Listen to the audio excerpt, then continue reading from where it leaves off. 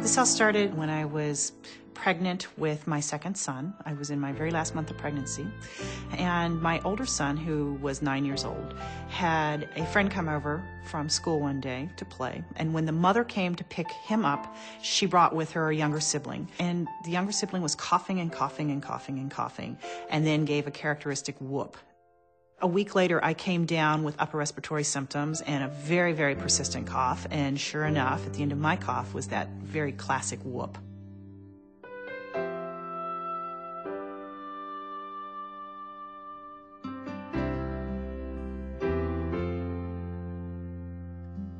Pertussis is usually spread when a person with this disease coughs near another person. Pertussis typically starts with cold symptoms such as runny nose, sneezing, and some cough, and often a low-grade fever. It is also during this time that, before the disease is recognized, that the disease can become contagious and be spread from person to person.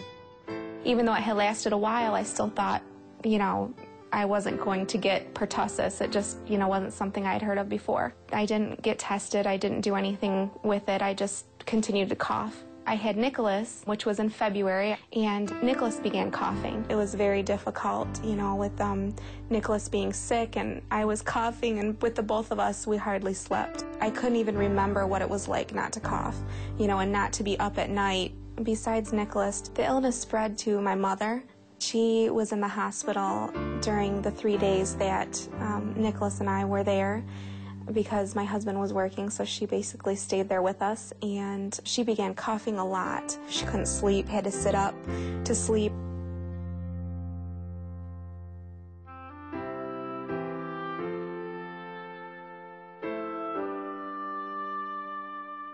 My son was born on August 3rd, 2005. He started getting a little bit of cold symptoms.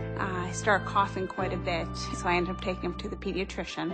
And my pediatrician said, it's just a cold, no big deal. We'll give him some medicine and we'll see how he does. He then wasn't getting better. He started coughing quite a bit and spiked a fever. There was a physician that had just come from Wisconsin, and there was an outbreak of pertussis in Wisconsin that summer. So he had just diagnosed hundreds of cases of pertussis. When he took one look at my son, he said, I know your son has pertussis.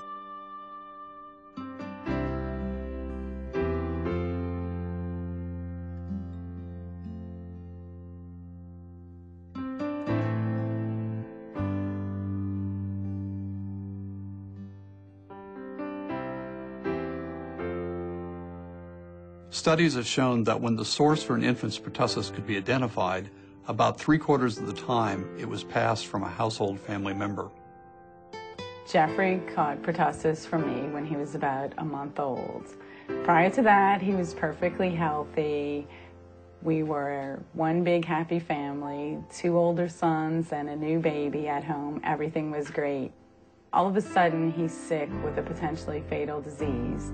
I knew that my other boys had been immunized for everything, but I really didn't know what pertussis was, and I especially didn't know that an adult could catch it and transmit it to someone who wasn't immunized.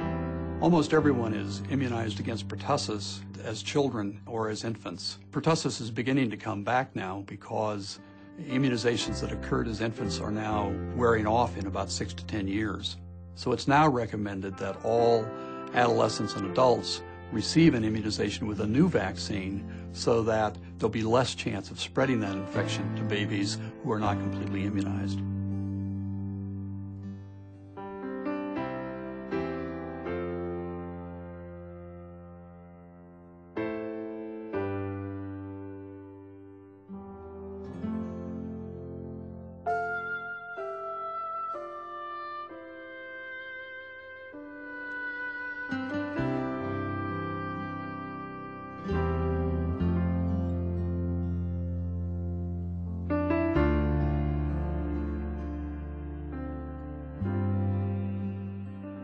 The cough alarmed me because it was continuous, and it was not just a couple coughs and then he would stop. The cough would be followed by, gasping or kind of choking, like he wasn't getting enough air. And I called my son's pediatrician, and he heard Nicholas coughing over the phone. And as soon as he heard him coughing, he said, just take him straight to the hospital. He would cough 30, 40 plus times. Then he'd have his whoop. He would throw up and he'd turn blue and clearly be in respiratory distress. And it was clear to me that this could have been fatal had we not gotten him treatment right away.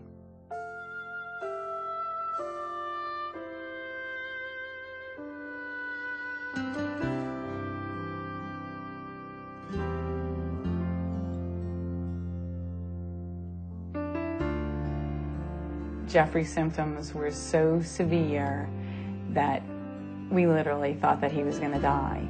So I had a friend drive me and Jeffrey to the hospital while my husband stayed home consoling my two other sons, not having any idea what was truly wrong with Jeffrey, but all knowing full well that we thought this 1-month-old baby was going to die. Their little brother was probably not coming home the next day.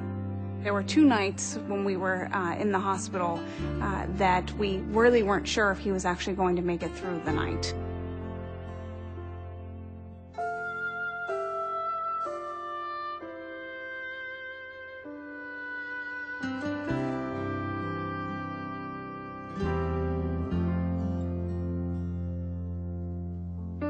I was the one who actually gave my son pertussis, and psychologically it was extremely difficult to know that I myself not only put my son through this, but I also put my husband through this. I think that one of the most compelling and heart-wrenching moments of my life is realizing that I had a disease, pertussis, that was preventable, and that I turned around and passed it on to my own brand newborn baby the moment I kissed him.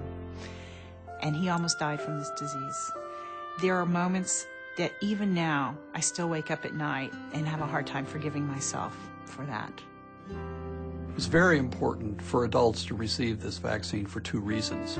First, the disease can be prolonged and uncomfortable and associated with complications in young adults and adolescents. And by getting the vaccine, you'll avoid that possibility. Secondly, if adults are immunized, they're less likely to spread the infection to others in the population, particularly young infants who may have high risks of both complications and even death. I couldn't even remember what it was like not to cough, and not to be up at night. My family and I were vaccinated. Even after we were treated with the antibiotics, we wanted to make sure that we weren't going to go through this ever again. Help protect your baby by protecting yourself. Ask your healthcare professional about the Tdap vaccine. Take 2 steps to protect your baby against pertussis. 1, get yourself, family members, and others who may have contact with your baby vaccinated with the Tdap booster. 2, be sure to have your baby vaccinated on time with all of the recommended vaccines.